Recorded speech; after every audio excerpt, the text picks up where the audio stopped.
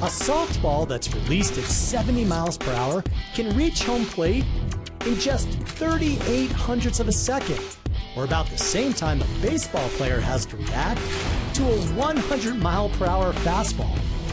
But amazingly, despite this difficulty, some college softball players are still able to put together impressive hitting streaks, largely in part because of their ability to enter a certain cognitive state. Studies have shown that players go into the zone, or as scientists call it, flow, when they're faced with a task that's challenging, but still just within their skill level.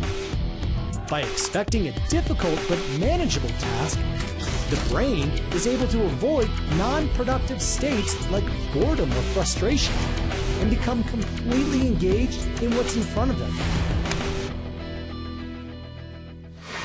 When a player at the plate enters flow, the brain actually shuts off parts of the prefrontal cortex, which is responsible for conscious decision-making and doubt.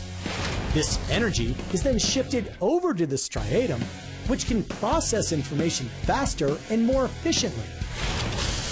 The result is improved pattern recognition, quicker reactions, and hot streaks.